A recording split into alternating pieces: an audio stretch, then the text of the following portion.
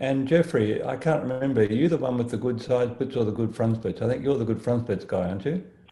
Yeah, I'm still working on my side split. That's kind of my last one. I'm waiting to unlock. I was a baseball player, so I've dealt with a host of hip rotation issues, and I think I finally figured out. Basically, I got down working with Emmett a little bit Yeah. Mm. to calves, but I kept getting blocked up in my left hip. Like it just kept feeling like my femur was just in my hip socket wasn't moving. So Let me make a suggestion on that while we're waiting. The secret to that, if you are getting that blocked hip sensation, is increase your external rotation, and you'll probably need someone to help you to do that.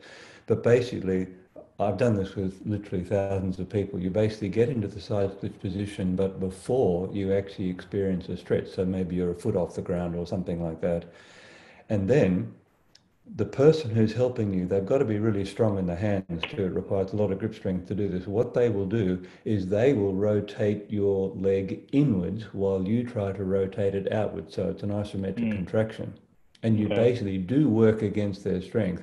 And when you have someone really holding, and they have to hold the whole bulk of your thigh and up relatively close to the hip joint too, so that when they try and turn that hip outwards like this, you're being blocked by them. And what that does, the whole compression and grip on the thigh, as well as working against their hand strength, that has a different effect than shifting mechanical weights or, doing something with body weight.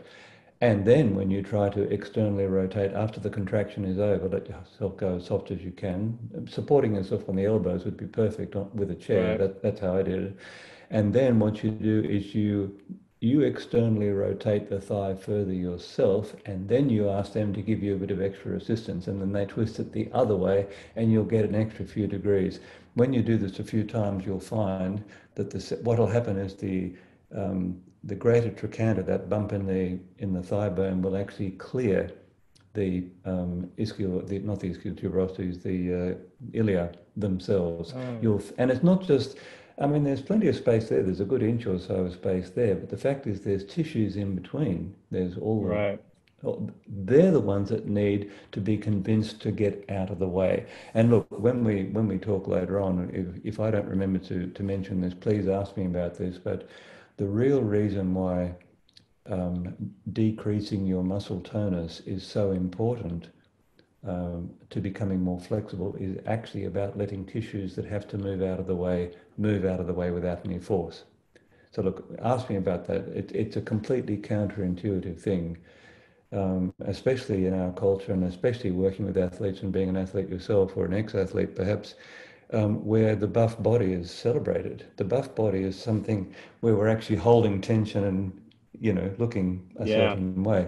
But in fact, if you want to sit in full lotus, for example, and one of the teachers I work with, he was 6'3" and he weighed 240 pounds and he had absolutely massive thighs. I mean, massive thighs. And he could flip himself up into full lotus without using his hands. Now, I've never been that flexible, but the thing is, when he put one leg up on his thigh, the thigh literally smooshed out of the way. That's how soft he was.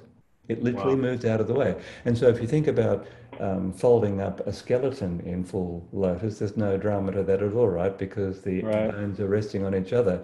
That's the kind of mental image we need to have, because when you do get flexible enough, and I demonstrate this on workshops all the time, your muscles do flow out of the way.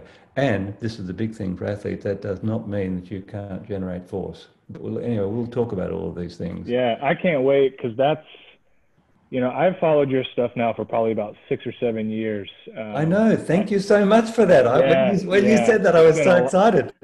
It's been a while. I first heard about you through gymnastic bodies, and then Of course. once everyone muddied their way out of the drama there, I followed you on the cat. Which one is it? The forum that you have, the cat-like movement. Is it cat-like movement Now, something is or stretch happening. therapy? Well, stretch therapy, well, let's see, the Stretch Therapy Community Forums is our forums. We have stretchtherapy.net, and we have the Instagram account, which used to be called Cat Like Movement. Look, it's complicated. Here we go. Lucas is appearing. I see a little sign saying Lucas, and I see a face. There Ta-da! he is. Ah, how exciting. All right, Lucas, adjust your picture, please. You're cutting your head off at forehead height, and that's doing you a grave disservice. Oh, look at that. That's beautiful. And Lucas, you look as though you're in a pretty big room too, are you? I'm in the spare bedroom. It's the kids' playroom. It's the Oh, quietest perfect. room this time of day for us. So Now, notice I'll just make a little technical note here because Zoom and Skype both claim to be full duplex systems, right? Just like the cell phones that we use every day are, but they're not. If you say something, Lucas, listen to what happens to my voice. I'll keep talking and you say something, say something, say something. Lucas, how you say doing? something Good. there. What are you And here, doing? here How you what doing? here what Yeah. Oh as soon yeah.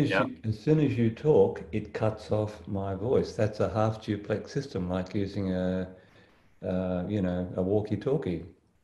Right. And so we both have to, or we all three have to be very careful, I think, about interrupting each other. So if I can suggest a convention, we could just try it out. If you want to interrupt me, Jeffrey, just hold up your finger like this. That's it. And now you talk. I don't know whether that's a bit artificial or not, but I did listen to Uh, the Emmett I did listen to the Emmett podcast very closely, and someone that records broadcast standard sound and the things that we do, I noticed straight away that it's like so many things in American business. They will tell you one thing, and the reality is actually something different. The reason I suggested those small changes, Lucas, to the way the sound is set up, but disabling the suppress background noise or suppress intermittent noise, is those systems are too strong in Zoom. And what happens is when you start to talk, in the instant of you starting to talk, it interprets that as a background sound and squashes you. And it's only when the system switches over to you that it thinks, oh, okay, it's actually, that's what we want. But anyway, look, we are recording according to me. Are you recording, Lucas? yeah. I still am trying to look at that suppress persistent recommendation you gave there. So Okay. I'm Just in the turn that off. audio. Ah, right. Okay, we'll just disable that and see how that works. And I think if we're just patient with each other and if we can hear in our return feeds whether or not the audio from the other person has been disturbed at all, we can just say the question again if it's not clear. I mean, one of the things that we love to do in our work is we love to record live, no editing. If someone fucks up and makes a mistake, so what? It adds, in my opinion, to the immediacy of watching and listening to a program. Oh, I can see you, so Oh, can your you? video is still feeding, and I can see Jeffrey. Okay. His video is still feeding. But it just goes to show, doesn't it? I mean, this is the latest and best technology. We're all using the latest version. We're all using good equipment, and we're all on a decent internet connection. And still, it's not problem free, is it? Yeah. No. Right. Yeah. Okay. Well, look, if you want to start recording, Lucas, or Jeffrey, I think Lucas, you're hosting it, aren't you? Technically. Yeah. I'm gonna facilitate our conversation and keep us on track. Okay. Go with some of those questions that I had sent you. So Yes, and look, I've got something else I want to talk to you about as well, and okay. this is particularly important for your athletes. And I personally don't like working with team sport athletes because it's a very blokey atmosphere, and you feel like smacking them in the head. But many of them are just too big to do that, and so you have to sort of go with that whole team vibe thing. Yeah. Yeah. Okay. So I'm ready. Okay. So I'll get started with a little introduction here. So okay. So welcome to Range of Strength podcast. We have a very special guest with us here today. Jeffrey and I are very excited about this. He has had a massive, massive impact on our journeys into flexibility and strength training and just all around our lives in the last few years. Um, look, this gentleman comes from both sides of the coin, and that's one of the things Jeffrey and I talk a lot about is the ability to move from one spectrum to the other and be able to share those insights as well. Hmm. He's a scholar and an educator, and he's had a huge impact on many people's lives all over the world. Hit Laughlin, thank you for joining us.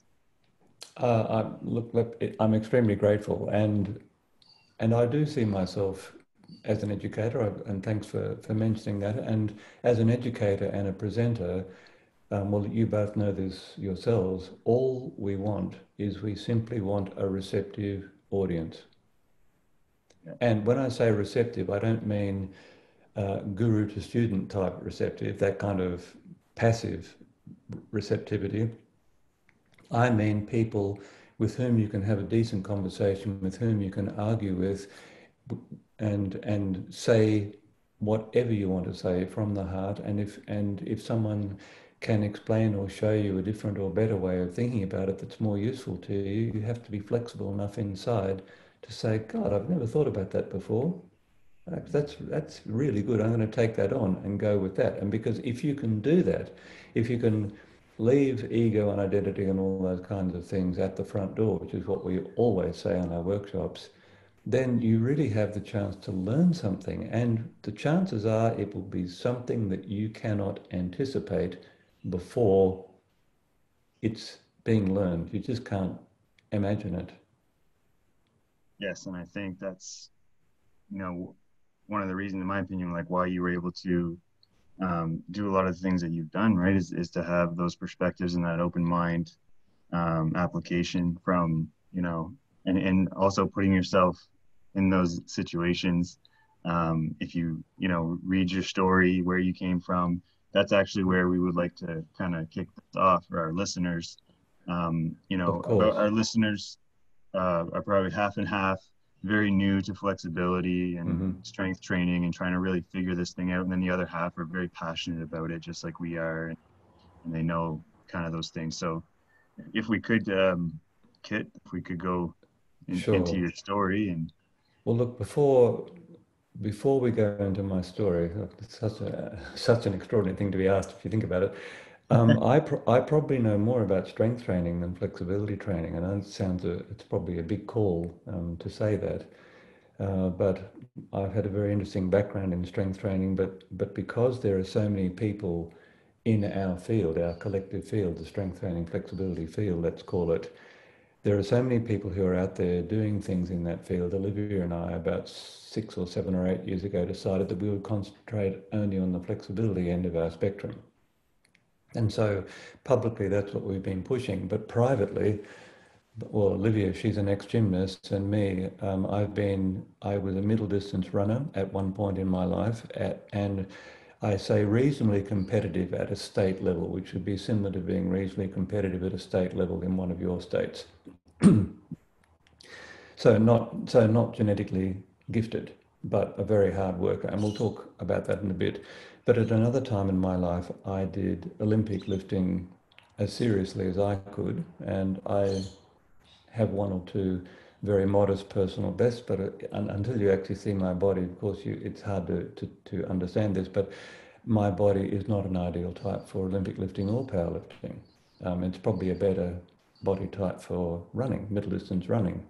But even so, and this is where so many of the armchair coaches I have to say, they just press my button, because as far as I'm concerned, unless you have actually struggled with the ups and downs of trying to become stronger, or the ups and downs of trying to become more flexible, or the ups and downs of trying to acquire a skill that you don't have, in my opinion, you just don't have the right to pronounce on any of these things.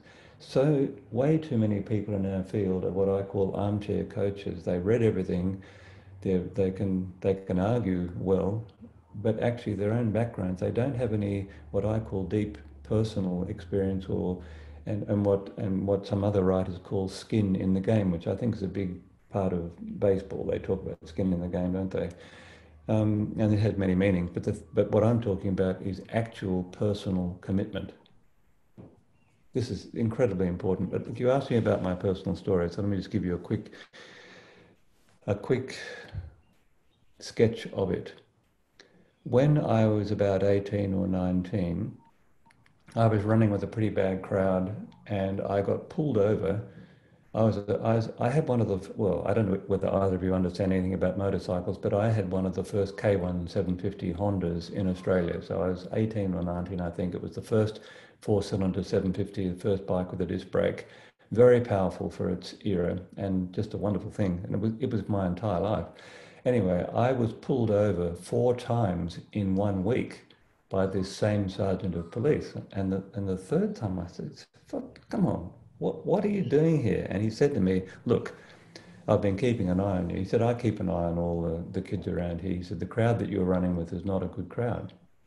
And he said, "I'm checking your bike for stolen parts." He said, "I know there are no stolen parts on this bike. It's brand new." But he said, "I'm harassing you." Well, he didn't use the word harassing. He said, "I'm putting pressure on you because I think it would be very useful for you if you changed the path that you're actually on." And look, no one in my entire life, apart from my father, had ever said anything like that to me. And so that was the end of that interaction. But a few months later, a friend of mine, I noticed that he was developing, some serious biceps. I said to him, "What are you doing?" He said, I'm going to what we call in Australia the Police Citizens Boys Club, it was called then. It's called the Police Citizens Youth Club now.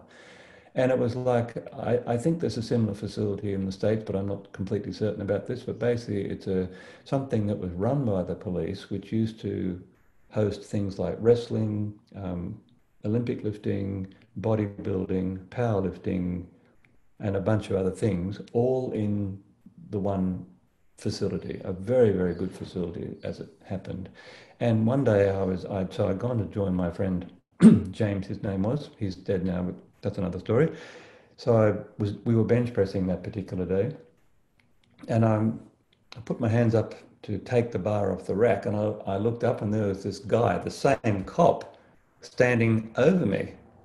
I thought, "Holy shit, what's going on here?" And so I stopped and said, "What's the story?" And he said, "Well, actually, I run this place." And he was a champion, ex-champion rower.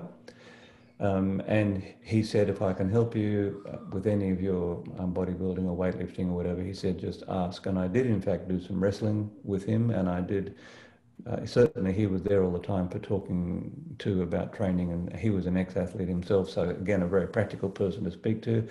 And that was my beginning. That experience of getting stronger and completely changing the appearance and function of my body, it changed my life. And I suddenly experienced the excitement of, well, the feminists have made this word popular these days, but empowerment at the most basic level. And I know you both understand completely what I mean. When you actually start to feel strong and start to feel a bit more in control of your life, in control of yourself, and hence a bit more in control of your life, it's an exhilarating experience, isn't it? So that was that. That was my beginning, if you like, in the whole strength training journey. And even when I was a middle distance runner, I still kept some strength training up. And that was when I was a middle distance runner, that's why I was why I was a good finisher. Even though my coach, I'm jumping forward a few years now, my coach used to tell me that I was a lazy trainer.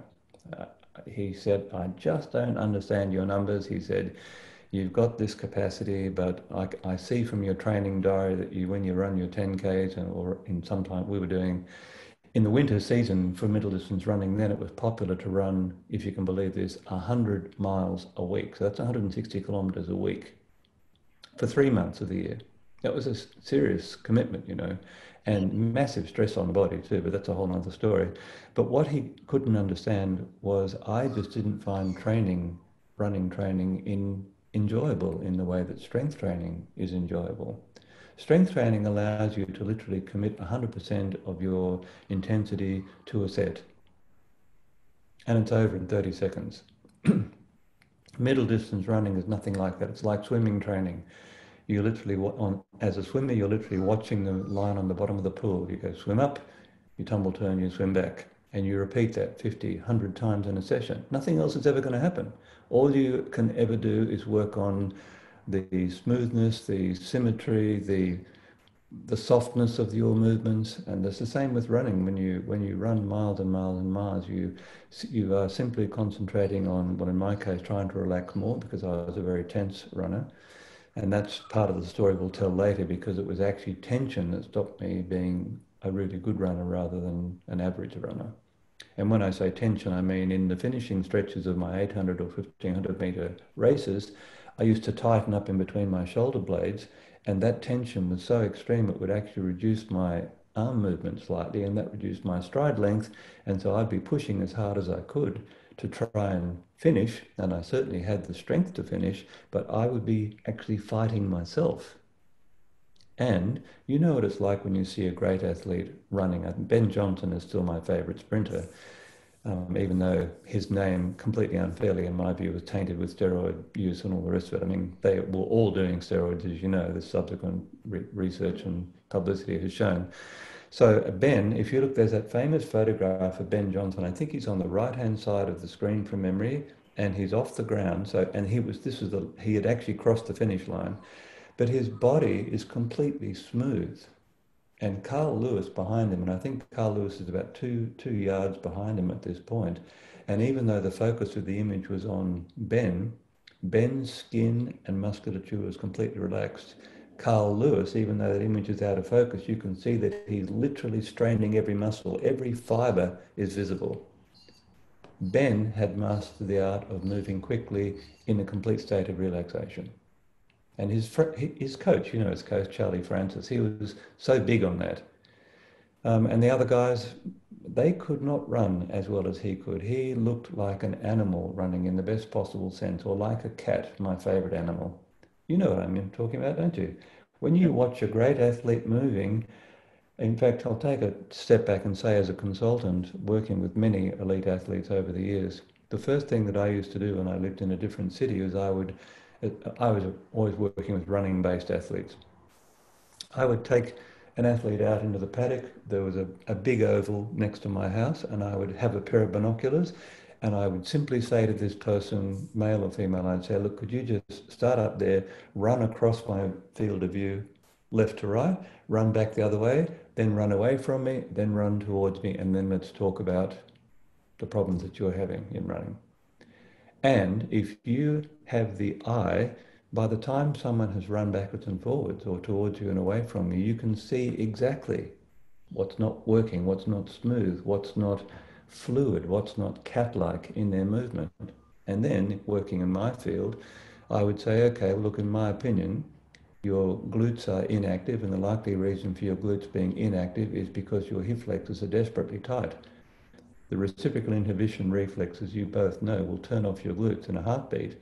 As soon as the hip flexor experiences a stretch, and it's always rectus femoris for runners, as soon as rectus femoris experiences a stretch, the brain switches off the glutes. And so you might be at that point where the body is trying to push off, trying to extend the hip joint via the glutes, but simply can't do it.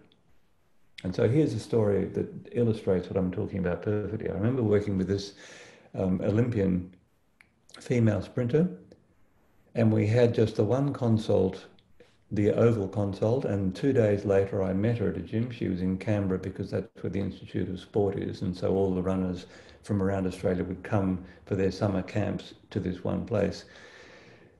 So the analysis was simply looking at how she ran and looking at her body conformation and the huge development of her hamstrings and the underdevelopment of her glutes, which is quite unusual for a runner, but that's what she was displaying. And we did 2 strong hip flexor stretches. I helped her, and she got a considerable increase in movement, and we did 2 glute activation exercises in the gym situation. And then she went back home, and about, I would say, she did a running session on the Friday, and she called me on the weekend. It would have been on Sunday, so 2 days later. And I picked up the phone, and I heard this little excited voice, Kit. And I said, yeah, what's the matter? And she said, my glutes are sore. I said, well, wouldn't you expect them to be sore? And she said she was I won't say which country she comes from, but she was her national champion 100-meter sprinter at the age of 14 years.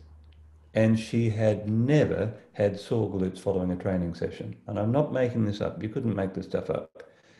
And she ran her personal best 100-meter time, even though she was at the end of her career, as a result of that. And that's a true story.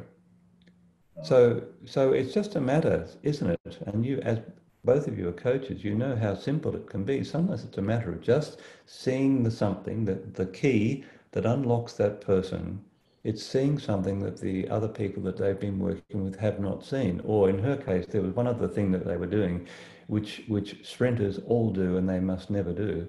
And that is she was doing long held straight knee hamstring stretches as her warm up for her sprint training. And I said to her, you have to let this idea go. I said, I know all sprinters do this, but I said, it's crazy stuff. What you're doing when you do long held hamstring stretches before doing your sprint training is you're calming the neural system down. As a sprinter, you want to be ramping the neural system up. And there's only one way to do that. Start sprinting slowly, then do a few dynamic stretches, start sprinting a bit more quickly, and use the activity itself as the warm-up, because I personally don't believe in warming up for anything. I think the activity itself is the perfect warm-up, but just done at the right intensity. And I said, you save those long-held stretches for after you finish training.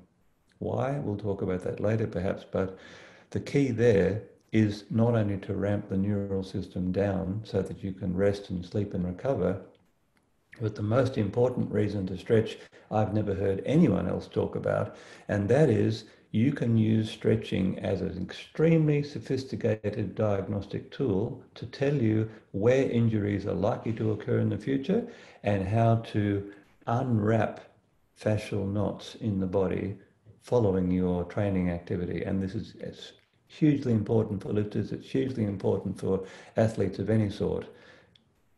The diagnostic dimension of stretching, I'll take a step sort of sideways here. Most athletes, if you're working with an elite athlete, most athletes have sufficient range of movement for the activity they're doing. Why? They're elite. They've already got it. They have enough stride length to run quickly if they're, say, a baseball player. Yes, they might have special, if they're a pitcher or a bowler, we have it in cricket here, which is not the same action at all, but they have exactly the same physical problems.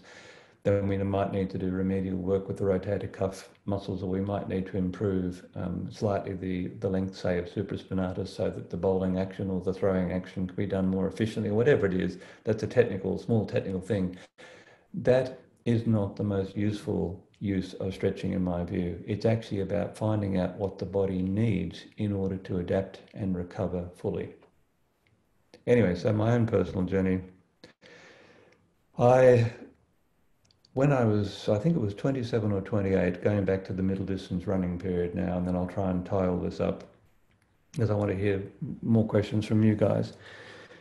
When I was doing interval training, and the interval training we were doing with this particular coach I was working with, Jack Pross, his name was, he was a protege of a very famous coach called Percy Cerruti. And if you're in the running world, you would have heard of Percy Cerruti. He was Herb Elliott's coach, the first guy to break the 4-minute mile from memory. And he was very big on doing long, slow distance training, LSD as it was called before drugs became popular. And he also was a great believer in using the sandhills for conditioning, and I'll tell you about that later if you're interested in it, because we have a series of sandhills here that my coach Jack Pross used to use, and they were nearly 50 meters high. And the sandhills themselves were sitting at sand's slip angle, which is a very, very, very steep angle. And to get from the bottom to the top of that hill, look, it took minutes, because every time you drove your feet into the sand would pull down on you. Can you imagine it? And so you're literally running up this slope of sand that's slipping down on top of you. Oh, brutal. I mean, brutal. These were make or break workouts. They would either lift you to the next level in your training or absolutely destroy you for 2 or 3 months. I'm not kidding. They were immensely stressful. But Jack had some very successful athletes, and so we all thought that was a very good thing to do. And certainly if you'd recovered enough, it was a good thing to do. You could absolutely feel the lift in your performance the next time you ran. And look, on that subject, I'm going to take a digression on a digression on a digression, but just while I think of it, I had a friend who was a champion bodybuilder, and I was talking to him one day about overtraining, and he just looked at me. He said, "There's no such thing as overtraining, kid." I said, what the fuck, what are you talking about? Of course there is. And talking about the literature on overtraining and the fight or flight response and elevated corticosteroids and all the other things that talk about, that we talk about when we talk about overtraining. And he just looked at me, he said, "Look, I'm going to say it again. There is only inadequate nutrition or insufficient rest. And that was a light bulb moment for me, because that is an accurate description of the whole struggle to adapt, is it not? Nothing's changed. Anyway, so I was doing interval training, and I'll just describe the intervals to you. They were brutal. They were 10 60-second 400 meters, this particular workout. Now, I don't know how fit you guys have been in your past, but let me tell you, it doesn't sound very spectacular when you think that what's the world record at the moment for 400 meters is about 43 seconds. So you'd think 60-second or 62-second or 63 seconds or somewhere around that 60-second mark, that can't be too hard, right? Well, vomiting was a normal response, you know. It's super, super hard when you dig into your reserves that deeply. The body just doesn't want to do that, to be honest with you. And anyway, so after this interval training session, and that's all that session was, 10 60-second 400s, that was the day's work. And I was trying to stretch by reaching down and touching my toes, right? That was about as sophisticated as our stretching got in those days. And my fingers were just past my knees at full stretch. Now, by the way, most middle distance runners are extremely tight, as you probably know. Marathon runners are even tighter. But as I've said before, they have the range of movement to do their activity, so this is not necessarily a problem. But I realized someone took a photograph of me trying to touch my toes and stuck it up on the gym wall. I used to train at a very good gym. It was the mega, or the mecca, I should say, for Olympic lifters and powerlifters in Sydney at the time. It was the HK Ward Gymnasium at Sydney University. Sensational environment to train in. It was free, believe it or not. You just had to have some connection to the university, and the best lifters would train there. The current or then current bronze medalist judo player would train there. It was just a sensational atmosphere. All these people trying to improve themselves. Anyway, this photograph appeared on the gym wall, and underneath someone had written "Rubber Man." And so I'm looking at this photograph of me, you know, the stiffest person on the planet. And, you know, talk about being stupid. We are all stupid in our own way, but this was my stupidity. I thought, I know I'm stronger than the other runners that I'm training with, and I know that my aerobic capacity is excellent. My pulse rate was about 41, 42 beats a minute in those days, and very fast recovery and all the rest of it, but I still can't run really fast. Could being stiff have anything to do with it? Can you imagine? I mean, that's how dumb we are. And so that's when my journey, I went to dance classes every day before work. I was a television director in those days. I went to dance classes at a place called the Australian Academy of Ballet, and I went to yoga classes as well in the heart of Sydney. And so over that, I think that was probably between when I was about 25 to the time when I was about, or roughly, something else happened later on when I was about 28, and I changed course again, and I trained in a professional boxing gym for a couple of years, but I'll talk about that later, because that's actually extremely interesting all by itself, but it's a bit, the direction is different to the direction of the whole of our conversation today so far. Anyway, what I found doing the yoga classes and doing the limber classes, they were called, here's a limber class for you. You go into this room and someone's sitting there playing a piano. This is very old school. This is a true story. There's a woman whose sole job was to play the piano, right, while the kids were warming up or limbering. Now, limbering for a dancer is they will walk into the room, they've got their leggings on, and the piano player used to make leggings too. She even made me a pair of leggings. I had a knitted pair of leggings, can you believe it? And so these kids would walk in and they would slide down into front splits or side splits. This is their opening move, and they'd roll around on the floor. Supposing side splits was their thing, they'd go down into side splits, and then while keeping their hips on the ground, they'd then roll through into front splits and then complain about how tight they were that day. That is a dancer's life. And I realized watching these people and working out with these people, because I stayed with them for a couple of years, I learned two very important things. I learned that the standard limbering techniques will have almost no effect on an adult's body, and certainly not a strong adult's body. And I was very strong in those days. Even though I was still a runner, I was very strong. You know, back squat, when I say strong, I'm talking about at my top, I think I did Romanian deadlifts with 140 kilograms. That's a fair sort of weight. Back squats with 140 as well. Again, for a runner, I only weighed about 68 kilos, I think. So we're talking, I mean, look, it's not elite level because guys, seriously, I trained in Olympic lifting gym, so guys of my weight, 70 kilos, were lifting double what I was lifting. But as a runner, I was strong, if I can put it that way. You know what I mean? Yeah. So I learned that the limbering approach to acquiring flexibility as an adult and as a tired adult was simply completely ineffective. But I persisted, and this is why I persisted.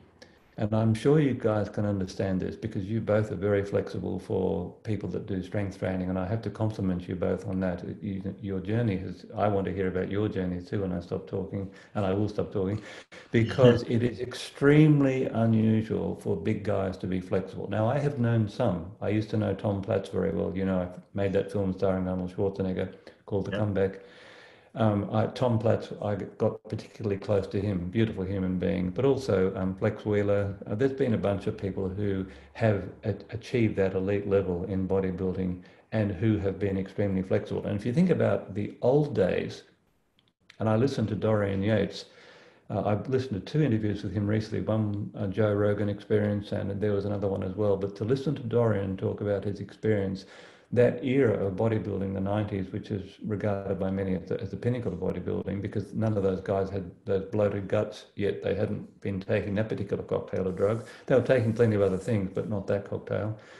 In the era that I know well, the Arnold era, the Frank Zane era, Dennis Tinerino, who never made a splash, can't understand why in person his body was simply spectacular and extraordinarily wide shoulders too, and he was heavily built as well. Anyway, that was also the Mike Mensa era, so heavy duty was a big thing. Arthur Jones had an immense effect. In fact, Arthur Jones was and Mike Mensa were Dorian Yates's main inspirations in terms of how he would train. And Dorian, I will say this, he deeply understood the whole need for recovery thing. He only trained 3 times a week, 4 times occasionally. But as soon as he stopped progressing, and he in his interviews was very clear about what he meant about progressing or growing, as soon as that stopped, he'd back off. He wouldn't do more the way most people that we know would do. No, he backed off. And his success, his formula. And also another thing too that was very interesting to hear is that he never showed off his own body when he was training. He always trained covered up. He never walked around in public with his shirt off. He never had the Venice Beach experience or any of those sorts of things. It wasn't a flash thing to him. It was, I am dedicating myself to one thing, to winning that competition, and absolutely everything else will be pressed into service of that. And because of that, and he said in this interview that he had every training diary from 1988 to 97, I think it was. It was 13 years worth of diaries, every training diary. That impressed me more than his physique. That is true dedication. And also he was ruthless about interrogating himself and asking himself what worked and what didn't work. He was the original tinkerer. And that's our approach too, because talking about going back to flexibility now, what we found with the kids that I was training with is all of them became flexible as children. All dancers and all gymnasts start when they're 4, 5, 6, 7 years of age, usually. Now, there are exceptions. I do know of one guy, Huey West, his name is. He is an absolutely extraordinary and brilliant Australian dancer. He started when he was 19, but believe me, he is so far out of the normal range. It's just exceptional in every way. He just didn't know he was a dancer until he was 19 or 20. Anyway, so the point is this: I had to discover how to take an adult, strong, very tight body.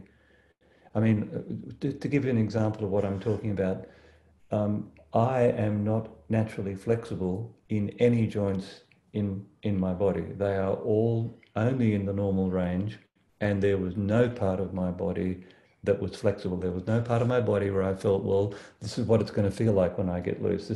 There wasn't anything. And I realize now, because I know Robert Schleip and Tom Meyer very well, Robert in particular, the gurus of fascia, on Robert's account, he said, and my name in fact means from the fjords in Celtic, apparently the spelling of my surname. I didn't know that until I worked with someone else.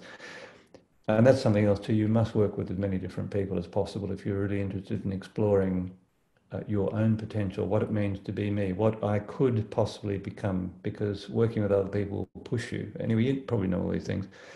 Anyway, so I have what Robert Schleip calls Viking fascia, very tight fascia, but extremely stable joints. That's the plus side. So I'm not hypermobile anywhere, and my joints are never at risk. Whereas some of the people that you work with, especially people whose training regimens have made their shoulders hypermobile, they are definitely prone to injuries, as you know. So anyway, working on my own body, it wasn't until, and I'll skip over the boxing period now because that was two very intense years between 28 and 30. I had my 30th birthday in Japan. I decided I'd go and train in a live-in martial arts studio there. I was invited to train there, and I was there for nearly 4 years. And that was kind of shocking because I'd been doing, my father was a martial arts teacher, a famous one in Australia. He had one of the biggest things in Australia at one point, and his style was called Jishukan. And his story is another whole interesting story. I won't go into that now. I was in Japan and I trained in a professional boxing gym for the 2 years leading up to that, and I wasn't a good boxer. Here's how this happened. It's kind of funny. I walked into this gym and I spoke to the owner. His name, Bernie Hall. Now here I am, an ex-middle distance runner at this point. I decided that I'd gone as far as I could in that career and still doing some Olympic lifting, although not seriously at that point. And I went into this gym and I spoke to the owner. I said, Bernie, I'm a hopeless boxer, but I'd like to train here. Will you take me on? And he just cracked up. He said, what do you mean you're a hopeless boxer? I said, I'm not well coordinated. I mean, I've watched guys working out on the speed bag, for example. That's always a good one to, the speed bag, the one that's, not the speed bag where you go, not like that. The real speed bags, the ones that are difficult to use, are anchored floor to ceiling. Have you seen those ones? Yeah. Oh, well, when you hit them, they go off at a different tangent. They're not like a speedball that's anchored to the ceiling where the movement is really limited. These can go in any direction horizontally. And so when you watch someone who's really good on one of those, they'll whack the bag and they'll be perfectly prepared to whack it when it's sprung back. And it's a fraction of a second. They're really fast if you make the bungee cords tight. Anyway, so I watched boxers at this particular gym working out, and the then current middleweight Australian champion was one of the boxers working there.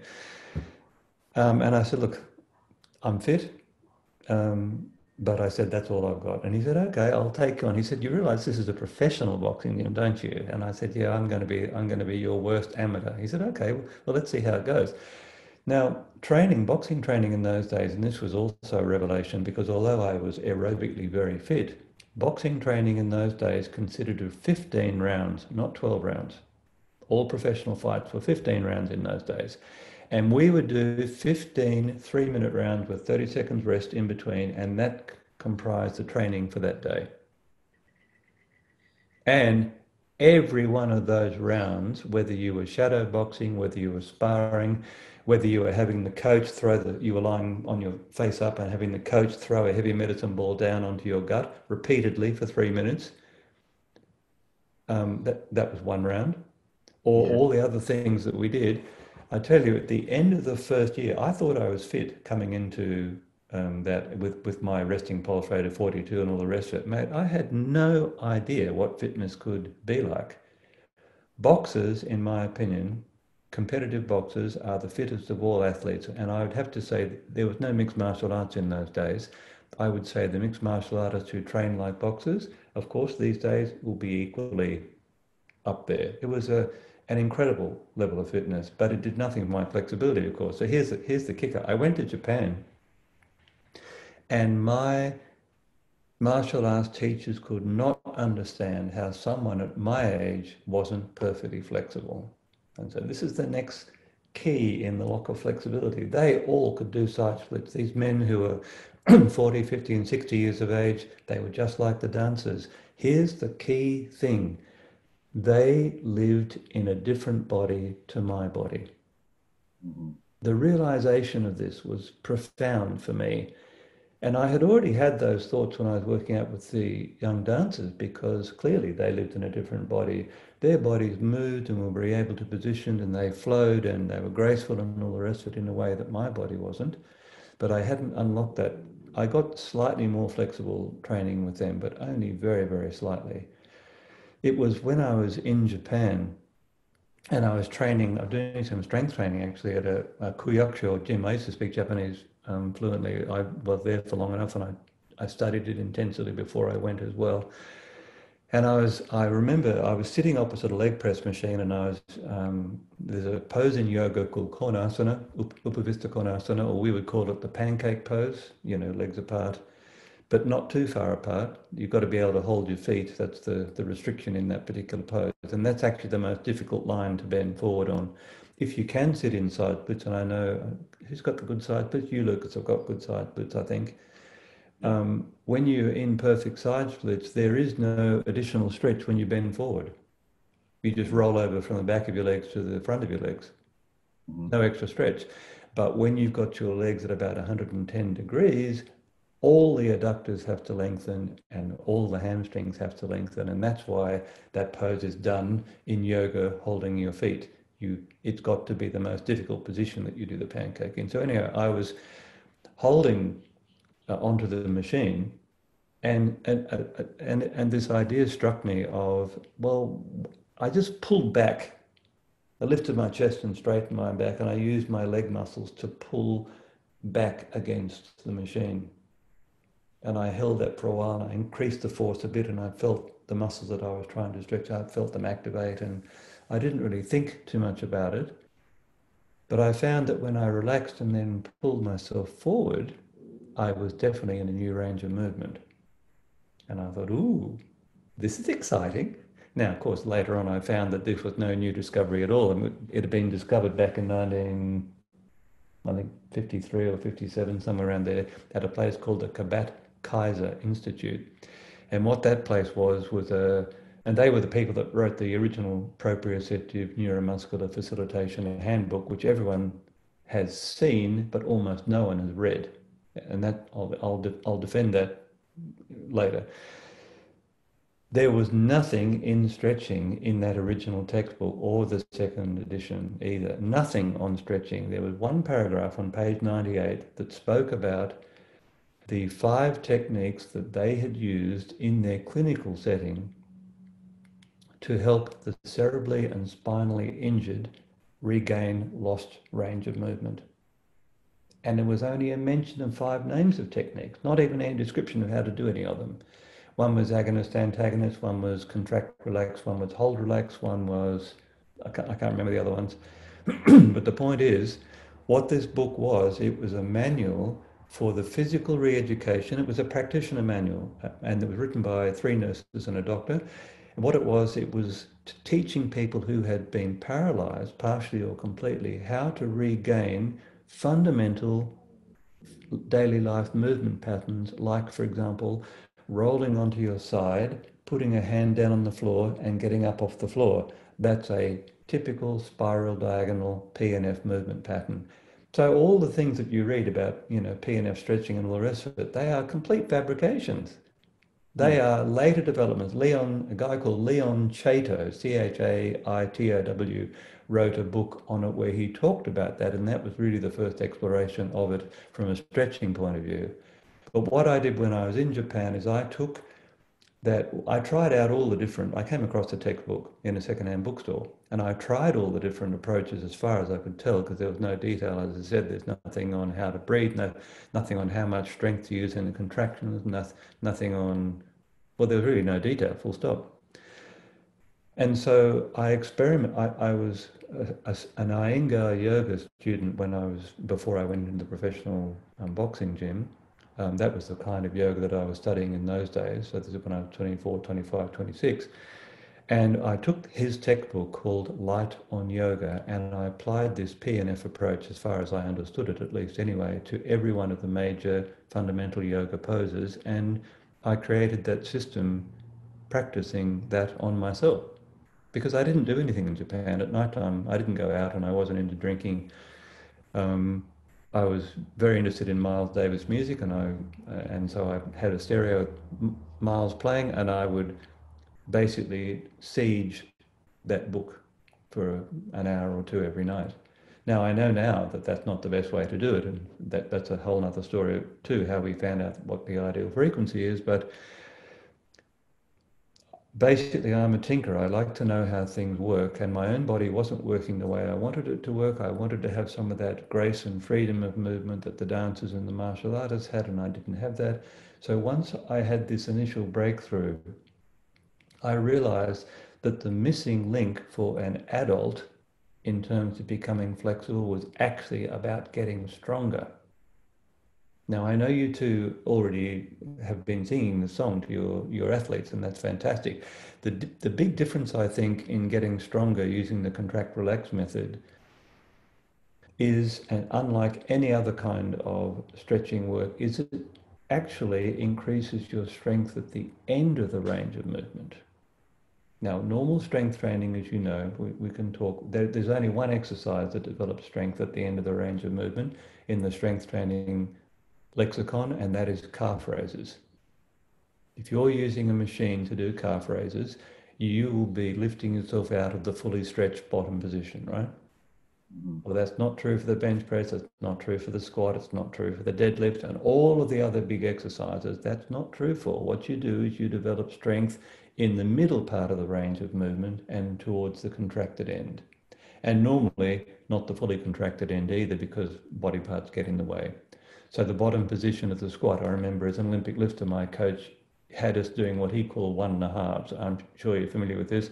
You put a weight on your back, you drop down into the bottom position, you pause there, you reset yourself, you lift yourself up to the parallel position, you go back down again to the bottom position, and then you stand all the way up. And they're actually my favorite squats because they're a massive glute developer, as you know. They really, really work well. Mm-hmm. So anyway, compressing things in a few years now, by the time I came back from Japan, I had completely changed my flexibility. I was able to put myself into full lotus. I've got photographs of me doing a full back bend, which is as good a back bend as I've seen anyone do, apart from contortionists, of course. I was never a contortionist, but all of those normal things like pancake side splits, you've probably seen my book, Stretching and Flexibility. I'm in decent side splits on blocks in that book. That took me, once I got back to Australia, that particular range of movement took me just 6 months to get once I started training for that specifically. But then I didn't pursue it after that.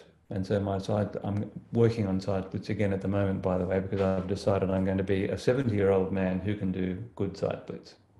So that's my little goal at the moment. And I'm still doing my strength training too.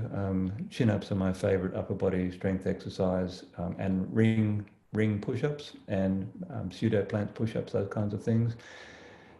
And for strength training for my legs, you might have seen a YouTube clip I put up when I was in Queensland a few months ago, working on a boat. I've got a kind of interesting looking assisted single leg squat where I use the edge of a bench where basically the seat angle is not horizontal, but it's actually tilted down towards the back of a bench, the way benches are normally organized. And that reduces the ankle flexibility requirement of the single leg squat a little bit. And what I do is I use a single toe from the other foot to hook onto the side of that bench, and I do single leg squats like that. And so once I got up to 30 on one leg, and then you swap over and do the other leg. And the next session you start with the leg that you finish with, so that over time both legs get equally strong. And I found this the use of the big toe of the other foot, it actually decreases the balance requirement of the single leg squat. And as you know, that's the biggest component of it, and why so many guys that we know that can say squat 140 in the gym, and they might weigh 80 kilos or something, but they can't do a single leg squat to save their lives. They haven't got the range of movement, they haven't got the balance, and they haven't got the coordination to do that. But we think those kind of body weight type movements are profoundly important, and that's really where, when you're taking a new student, in my opinion at least anyway, that's where one's strength training should start. Anyway, look, I've talked about 10 million different things. That's enough about my background. It's been an interesting one, and fortunately for me, it's still continuing, and it's still changing too. As your body ages, it's just the whole thing is a fascinating journey if you're paying attention to it, because the day that you're in now will never come back again, and each day, as you know, well, all athletes know this, every day your body's actually different subtly. And in the flexibility world, it's always the case. It's always changing. And if you don't pay attention, you're going to get hurt, right? So anyway, that's enough about me. You remember that famous Bette Midler gag? I think I can't remember the film, but she talks in a monologue like I just had for about 20 minutes. She said, "Well, that's enough about me. What do you think about me?" That is so funny. So I'm Yeah. going to stop. I'm going to stop talking now. Please ask me specific questions. Well, it would be good to just kind of go into with like what you had just talked about with your story. Like your story really became about now let's make an adult flexible. Like what is it that adults like you came to realize like okay, people you're going to specialists or areas where people were flexible. They were flexible when they were younger. Hmm. And that's like what Jeff and I deal with this on a daily basis, as I'm sure you've been dealing with it for as long as you've been working in flexibility as a specialization, is that idea that no, I'm just not flexible, or I've never been flexible, and now I'm too old to get flexible, right? So, I mean, if you could give some perspectives on like, you know, Sure. you came to that realization, and then what was it that was like, this is what adults need to do, you know? Okay. And I can be relatively brief about this. And look, if I get to, I have the capacity to think about probably 6 or 8 or 10 things at the same time, but still keep the thread of a conversation in mind. So if I do get too sidetracked, please just pull me back. It's no problem. I won't forget where I am in the thread. If you have a look at the back cover of Stretching and Flexibility, there is a guy there with a massive beard on the top row. In that image, in that photograph, he is 67 years of age. That's exactly my age now. And he has perfect front splits. And when I say perfect front splits, he has square hips. And Mm-hmm. even in a dancing gym, you don't see that very often. You never see it in a gymnastics gym. Mm-hmm. In fact, I'll tell you a story. Emmett mentioned too that we have the world's best hip flexor stretchers. Well, that was very generous. Emmett is a close friend of mine. I love that guy to death because he is exactly the same mentally as I am. He is constantly tinkering, not through a sense of dissatisfaction, the opposite. It's exciting to him. And he has rediscovered many things that we discovered ourselves back in the old days and simply forgot about. And he has rediscovered those things and he's supercharged them. His end range closing techniques, and I think he's even changed the name of that now, but for developing V-up and all those other things that require real compression strength as well as flexibility, he really knows, he knows, in fact, as far as I can tell, all there is to know about that. And he refound that by himself. And so anyone that discovers things by themselves and is not just parroting what their teachers taught them, anyone who has that approach is aces by me. I want to be close to people like that. I want to involve people like that in my own personal life. Anyway, uh, for this guy, 67 years of age, the one with the beard, he was a middle distance runner, a master's grade runner when I first met him, and he had an ankle spur. The end of his shin bone where it articulates with, I think it's the navicular. I could be wrong on that, but whatever the tibia sits on, anyway, that bone there, he had a bone spur on this part of the surface of the tibia, and it used to lock his ankle up when he was running. And so he came into our gym space, and I noticed something a bit odd. He was walking on the balls of his feet all the time. And he came in and talked about this bone spur, and he said, "Look, I'm not into this flexibility stuff myself, but my wife has been attending your classes for years." And he said, "I'm a scientist. I'm a bit of a skeptic. Um, so what do you think you can do for me? I've got a bone spur." And he brought out these X-rays and showed me what the bone spur was. And I said, "Well, let's look at your range of movement in the ankle joint first." And then he just said to me, "You're looking at it." I said, "What do you mean?" He said, "Well, this is full stretch for me." And his heels weren't actually on the ground. And I said to him, what's the story there? And he said, well, I'm a toe runner. He was so proud of this. He was a toe runner back in the days before toe running had been discovered. And when I looked at his calf muscles, and I'm not making this up, you couldn't make this stuff up. His calf muscles were a road map. It's like looking at a road map of the USA. Similar kind of shape too. He had veins as thick as my little fingers all over gastrocnemius and over soleus as well. And he when I watched him run, he had an amazingly elastic run. His heels never touched the ground. And he was using stored elastic energy from his Achilles tendons to do all of his running. So I said to him, look, this is just perhaps a wild idea, but why don't we try to improve your ankle range of movement and see what happens to the bone spur? Because he'd been to see two specialists. Both had said he needs an operation. So anyway, this guy, Eldon, his name is, AAA personality. I showed him a seated calf raise. You know that exercise where you lift on a handle on a machine in a gym, and you put a padded thing over your knees, and you put the balls of your feet on a plate, and you let the weight down, and then you basically do heel raises. So it's soleus exercise. You know the machine I'm talking about. Well, I'm not exaggerating. Within 6 weeks, he was lifting the full stack in the gym, and he had doubled it. I'm not making this up. I know it sounds impossible, but he had doubled his range of movement in his calf muscle.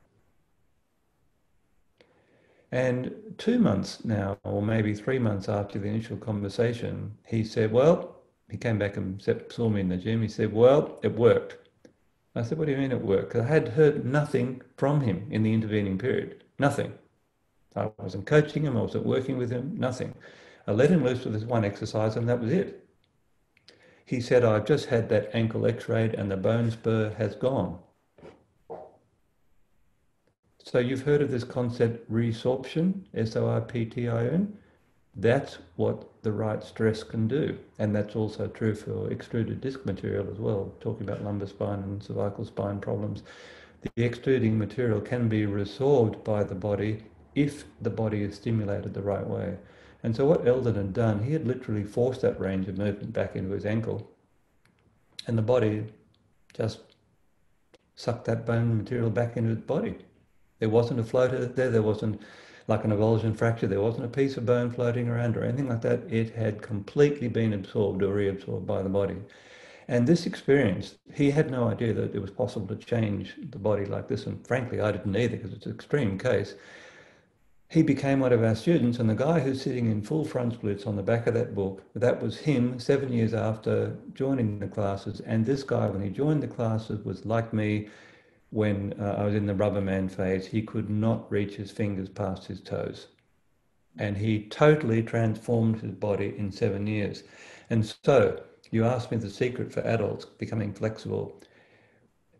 And this is where the idea, or partly came from at least anyway, and also through my own experiences with getting front splits and side splits, is men, this is not true for women, by the way, and so we do need to talk about sex differences at some point. Men, if they want to achieve their maximum flexibility, will need to be, if we're talking hip flexibility now, they will need to be able to support themselves with their adductors and or their hamstrings and hip flexors. If you're talking about side splits and front splits, they will need to be able to hold up their entire body's weight for at least 15 seconds with those muscles. Now, the way I do it, I balance on fingertips, just one finger. So I'm not really using my whole weight, but it's close to it. I started out with fingers, all fingers and thumb, and then basically reduced them. And you get strong really quickly, as you know, in that range of movement. Once you're sufficiently strong, you'll have this experience, and I know you both have had this experience yourself. You'll have the experience one day where you're holding yourself up at the extreme of the range of movement. And then when you do the crucial stopping of the contraction, not moving, taking a breath in, letting your tummy go soft as you breathe out, and then re-stretching on the second breath out, you will have the experience of finding one day, oh, that resistance, that limitation, that barrier that's normally there, it is not there anymore. And you, if you're sensible about it, you'll carefully lower yourself to the new position. And guess what? The barrier is there. It's just further on in the range of movement. That's all. And you repeat that over time. And what your colleagues will say is, fuck, you're flexible. What have you been doing? It won't feel any different at the end of the range of movement. Am I right? Not until that range of movement has been deeply embodied by you. And in my case, it was years. So my fascia is so tight, I would work, get the release, get the new range of movement, stay in the end position. You've got to stay in the end position for at least a few minutes too if you want that fascia to remodel. But I don't have that kind of relaxed flexibility that my wife has, for example, Olivia, who became flexible as a gymnast and as a child. She has excellent side splits, perfect pancake cold. She released that thing recently where she did full back bend, side splits, front splits, perfect pancake cold. We don't bullshit in the stuff that we do. That was done in a very cold room. First thing in the morning, I was shooting her, I think about 9 o'clock in the morning. She'd only had a coffee, so hadn't even woken up hardly. That kind of flexibility we call embodied flexibility. And I think both of you are sneaking up on that. If you don't actually already have it, you're very close to having it in your hip movements. Once you've got that, both of you, you'll have it for life. That's a promise. You won't even need to do it very often. Once every 2 or 3 weeks will be enough.